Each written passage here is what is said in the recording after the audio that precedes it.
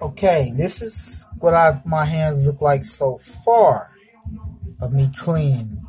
Y'all see my hands at first when I first started, but I haven't really cleaned up this hand. I've been working on this hand, getting all these cells. Just remember how they look.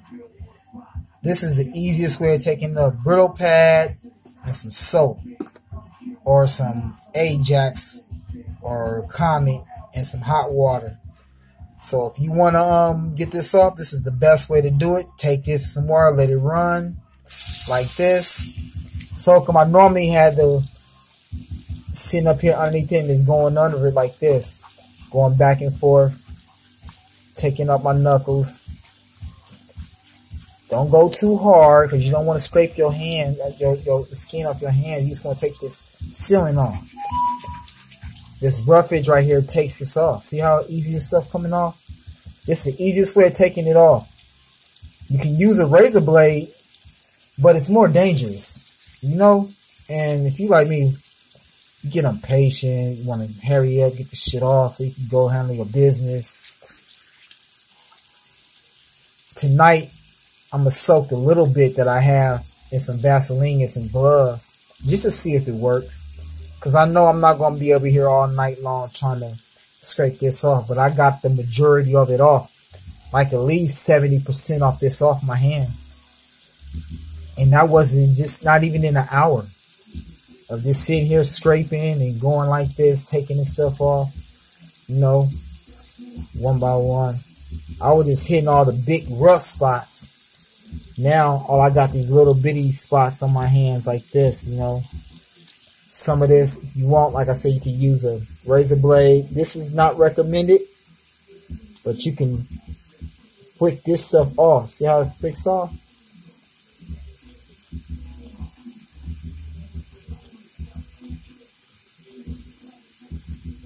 But I don't recommend this way. And if you're going to use a razor blade, use it like this. You know, use these in because this is easy to scrape off. You're not going to cut yourself. You know, this here is too sharp. It's going to cut you. Use this part of the end of the blade. That way you can just scrape the stuff off. You know. But when it comes down to it, this is the best way. Some soap.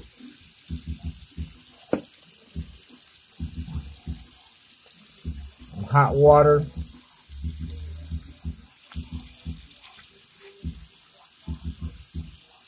And some good old scraping. Friction.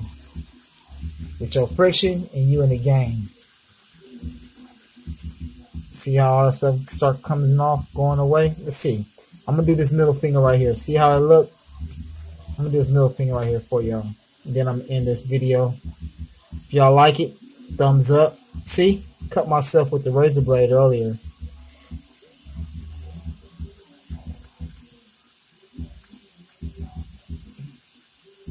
Now look at that.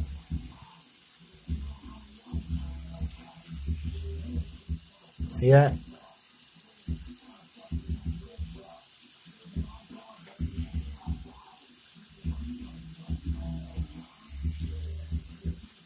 All that shit came out. This is the worst thing ever. Sealant. Use gloves. You don't want to use sealant without foam sealant without gloves, because you're going to go through this process here. But yep, that's how it go. I'm going to finish this in this video. If you like, if it helps you, like it, share it, give me a thumbs up. But this is the best way to go. This is part 2, how to remove sealant from your hands. Cher sealant. That's been there over 8 hours. Mine's been there because I did a Halloween costume and I was making guts. And it wasn't dry.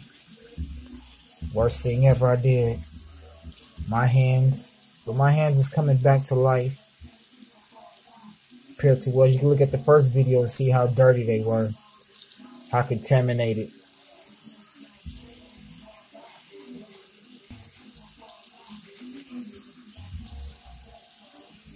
Part 2.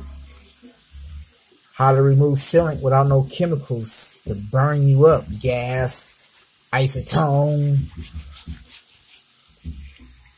fingernail polish remover, gasoline. You ain't gotta use none of that. Steel wool, some soap and water, and you in the game, and some patience.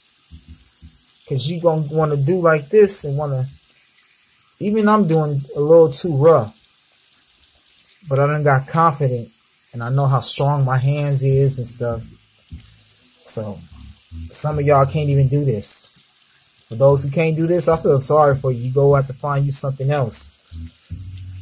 But this is the best way I can tell you how to get this off.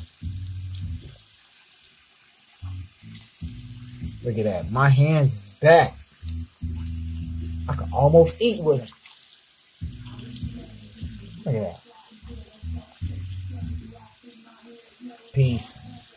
Happy Halloween.